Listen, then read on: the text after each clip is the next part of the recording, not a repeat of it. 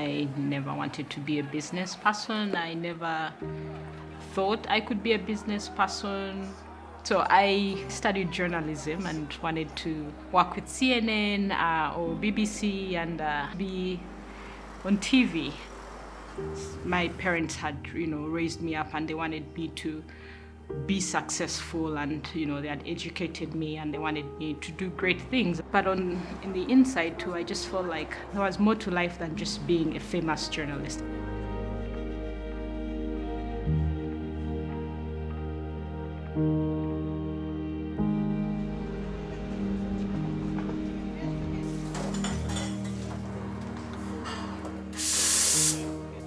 Children come from vulnerable backgrounds and they've grown up without parents, or they've grown up with a single parent who has been very absent from their lives. And so when they come to Endiro, we want them to feel that God has created them for a purpose. And even though they lack, the education and the qualifications that the world will say you need these qualifications to be able to succeed, when they come to Endiro, whether they are a barista or a server, we want to change that story and tell them that they're making an impact, they're making a difference through their work. When they brew that cup of coffee or make that plate of food, they're actually contributing to a much bigger story than they can see. They're actually impacting the lives of a farmer and his family in Bududa.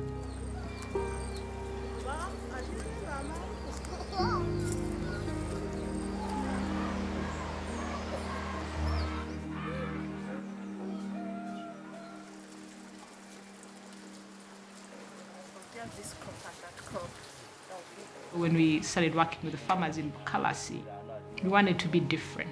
We did not want to come in and be the company that was going to promise great things and do nothing. God bless you too. Okay. The first time we came to this community, this was a community which was very timid. They didn't trust people who came to them because many other people wanted to partner with them, but instead they just came in to get what is good out of them and then left them empty.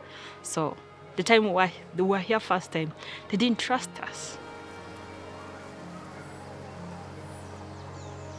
The youth were all living in urban areas, looking for better standards of living. The farmers, every now and then, they will tell you, we lost somebody, they were sick because they weren't eating good food. The economy was very low. They were, generally, I would say they were very miserable. When it came to how much we would buy coffee, we decided that the farmer was going to get a good price for their coffee, and if it meant that we had to reduce our profit margin in order for the farmer to have money to take their children to school, be able to do something for their family, then we would make that happen. We have to operate a good business in order to accomplish the work that God has called us to.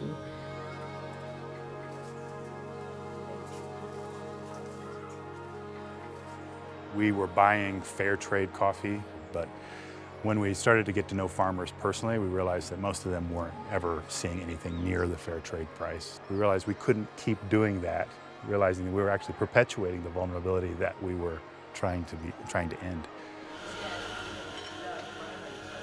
We want to get specialty quality prices, that $4 or $5 cappuccino that you drink. We want that market because that allows us to pay our farmers about 5 or 10 times more than any of the other buyers in the country right now.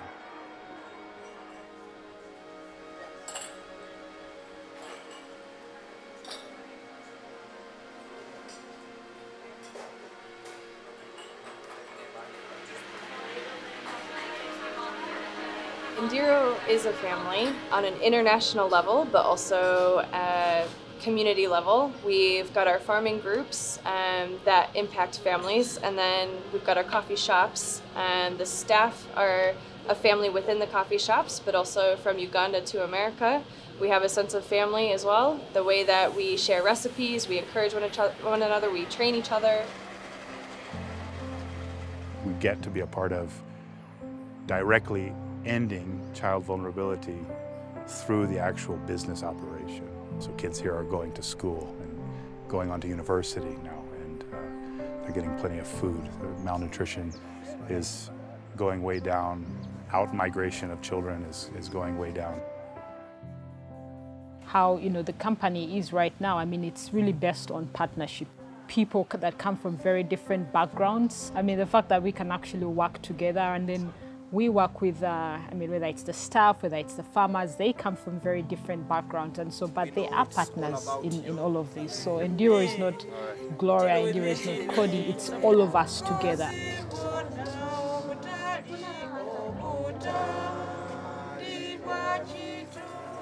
To me, I believe seeing the lives of the farmers I'm working with changed can influence other people to be like them. So me, who is a representative of the work of the Lord, if I can pass it on to the farmers, and then the farmers can reach the whole community, and the whole world is changed through coffee.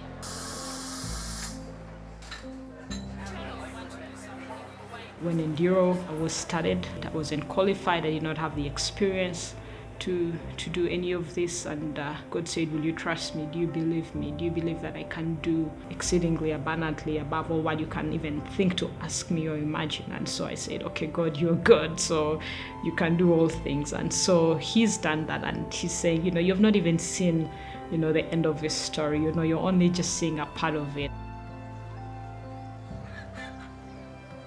When God says, this is where I'm leading you, this is what I want you to do, even when it doesn't make sense, for me it's believing that God is able to do what he says he's going to do and what he wants to accomplish through my life.